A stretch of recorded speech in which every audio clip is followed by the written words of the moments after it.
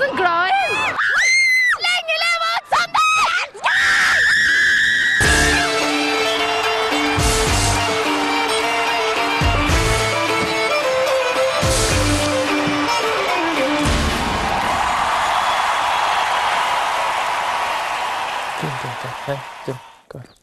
Det var pent. For det meste så har det vært glede. Det har vært masse. Jeg skjønner ikke at det er lov å ha sånn, så at det kan skje deg så mye godt på et år.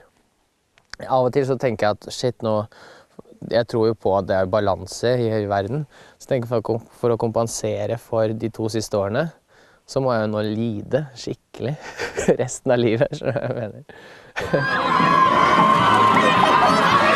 Ett år har gått siden Alexander Rybak ble tatt imot av et folkehav på Gardermoen etter å ha vunnet en historisk Eurovision-seier i Moskva.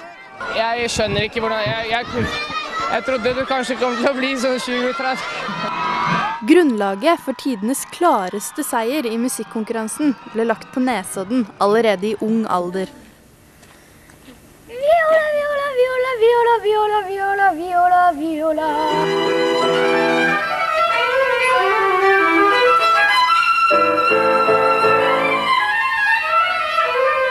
Det var jo, først og fremst var det pappa da, som skjønte at jeg skulle bli musiker da jeg var 5-6 år, og da hadde jeg på en måte ikke noe valg. Altså når foreldre går inn for noe som, ja.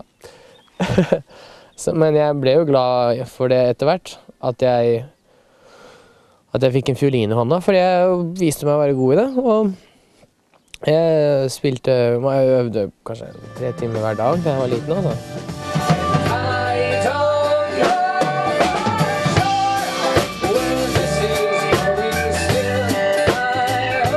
Nå om dagen øver Alexander inn den nye turneen som han legger ut på i sommer. Med seg har han fiolinistene Moa, Katrine og Maria, som han har plukket ut selv. Som takk for hjelpen har Alexander også skrevet en kjærlighetssang til hver av dem.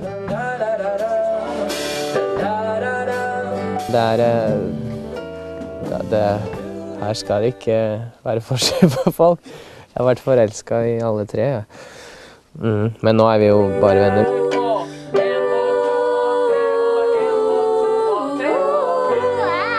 Hvordan er det å jobbe med Alexander? Det er veldig gøy. Vi har det kjempegøy på øvelsene. Han er veldig streng, så det... ja, det er jo, jeg vet ikke, det er kjempegøy. Jeg har ikke så god tid her, altså, Ender.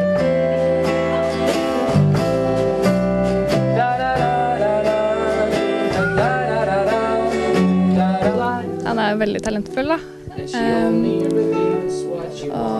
Ja, han minner meg på mange måter om faren sin, Igor. Han gir så utrolig mye av seg selv, da. Ja, det er 100% liksom. Du sitter så sår sensor, du og følger med. Synd og fint, da. Det er det fantastisk jeg har vært på i mitt liv. Fornøyd? Det er det.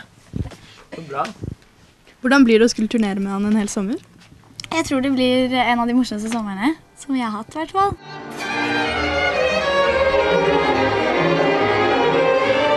Alexander kom fra Hviterussland sammen med foreldrene da han var 4 år. Allerede året etter begynte han med klassisk musikk, og som 10-åring fikk han fiolinundervisning på prestisjetunge Barrat Due Musikkinstitutt. Altså kunstner, da vier man livet sitt til kunst. Det føler ikke jeg at jeg gjør, da. Men...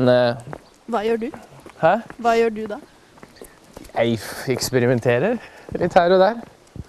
Hva skjer hvis jeg kjøper hund? Hva skjer hvis jeg melder meg på Eurovision? Det var mange som ble veldig overrasket av at jeg gjør noe annet, da. Men jeg synes det var mye morsommere. Det begynte jo med Kjempesjansen. Nei, det begynte jo jaggu meg med Idol, vet du. Det er nesten litt flaut. Det begynte med Idol. Hvordan tror du det hadde vært om du ikke hadde vunnet, eller ikke meldt deg på? Da hadde jeg vel fortsatt å øve fiolin. Hadde jeg kanskje blitt flink.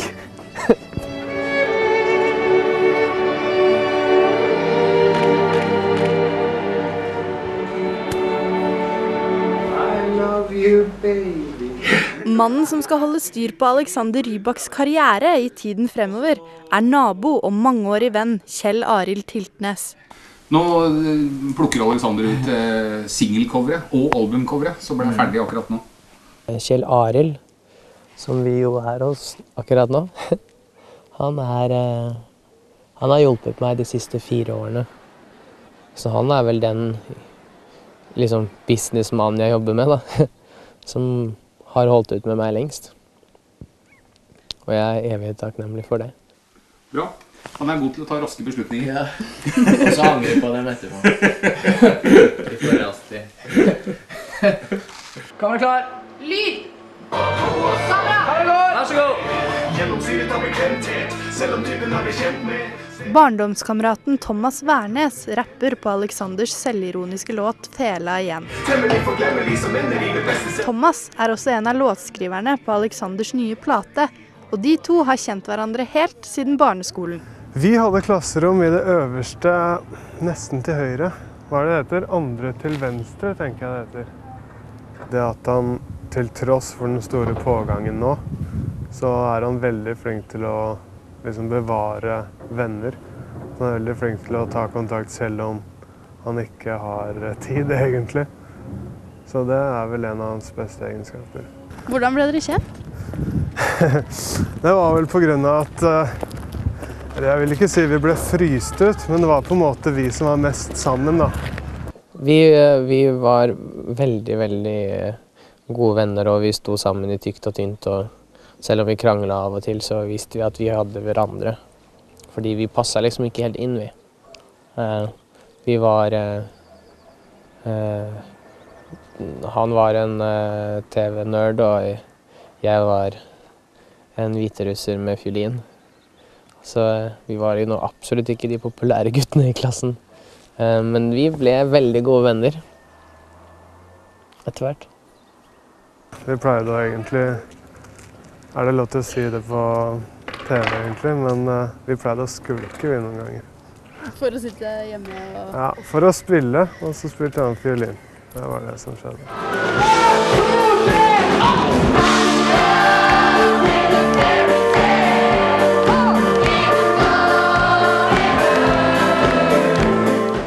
Jeg har alltid vært den som snakket lavest. Og på en hytte på Sørlandet, det en tradisjon at vi drar dit hver sommer. Og det var noen kompiser som vi badet sammen og sånn. Der var jeg vet ikke, 9 kanskje, 10. Og så de andre, de var jo litt større enn meg, de gutta. Og de bare slapp av på land, mens jeg var ute i vannet litt ennå. Og så plutselig så skjønte jeg, oi, av en eller annen grunn så fikk jeg panikk, så jeg holdt på å drukne. Og da snakket de, og så de snakker med seg selv, så plutselig hører de meg sånn veldig, veldig forsiktig sånn, unnskyld? Ikke meningen å forstyrre. Og det hørte de jo ikke, så de bare fortsatte, og jeg var litt sånn høyere, sånn, unnskyld? Jeg tror jeg kanskje drukner her. Jeg turte ikke å forstyrre dem, liksom. Det var litt viktigere å være høflig. Det lærte mamma og pappa meg, at jeg skulle være veldig høflig. Men det funket ikke da, ikke i den situasjonen. Hva? Skal du spille her? Til slutt? Ja.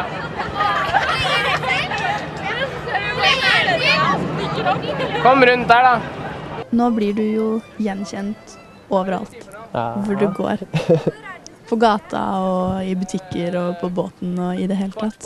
Ja. Klarer du å bli vant til den oppmerksomheten? Ja. Jeg synes det veldig koselig, og jeg liker ikke folk som sier sånn, åh, ikke det slitsomt for deg? Folk kan ikke synes synd på meg, at jeg blir gjenkjent, herregud. Tenk så mye jeg får betalt da. Jeg får ikke så mye betalt faktisk, men jeg får litt mer betalt enn en rørlegger. Så da må jeg liksom, jeg kan ikke kose meg bare å få betalt. Jeg må jo også gi masse energi til folk, ikke bare på konsertene. Det jo en levemåte.